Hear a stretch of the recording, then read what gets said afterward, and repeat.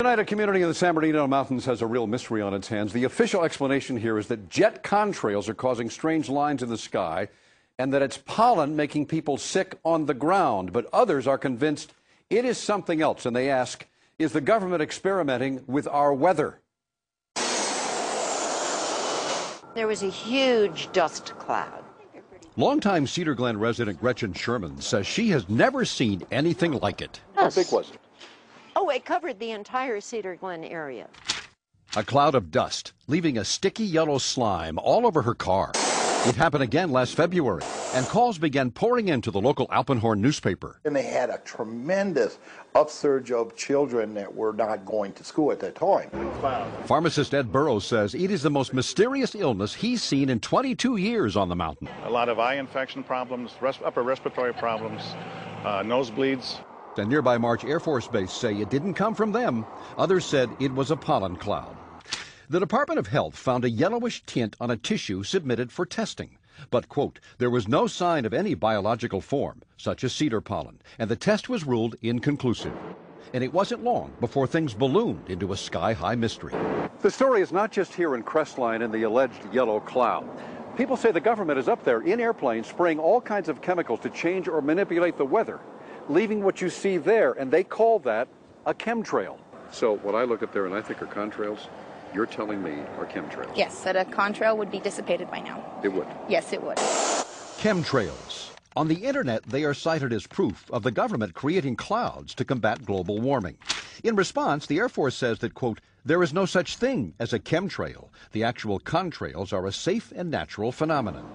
And that people are seeing more contrails simply because there are more jets forming large clouds, depending on weather conditions, as in this video of alleged chemtrails shot near San Francisco. I think these are contrails. Professor Gregory Benford of UC Irvine works with the Department of Energy on weather research. That's very odd. They could be very large contrails. He says the DOE doesn't know of any jets spraying chemicals to affect the weather. However, he says we will probably see it in the near future. You've got to, in a sense, engineer all these so you get the right kind of clouds for the effects we want.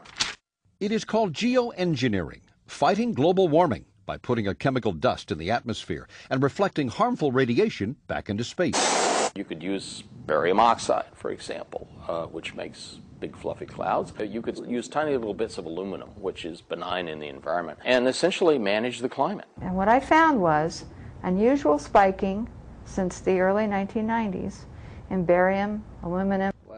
But Rosalind Peterson of California Skywatch says health department records show a sharp increase in both chemicals in the water supply of Northern California, dating from the time the huge contrails first appeared over her home in Mendocino County.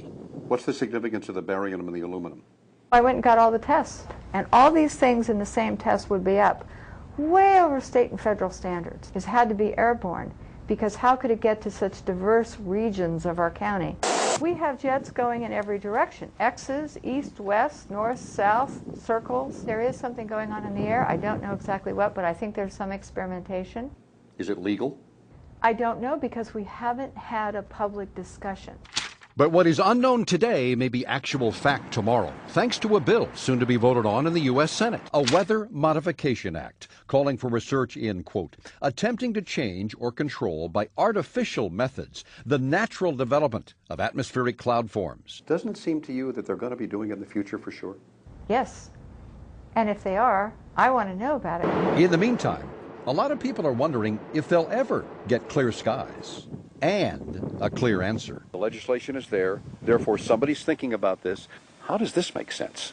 I don't know, maybe they're practicing? Over Cedar Glen, over Arrowhead. I guess you have to try it out before you use it. I'm not sure. Well, you be the judge. We'll keep you posted on anything further on this story, and there will be more, that's for sure. More information on the weather modification proposals, check on our website, NBC4.tv.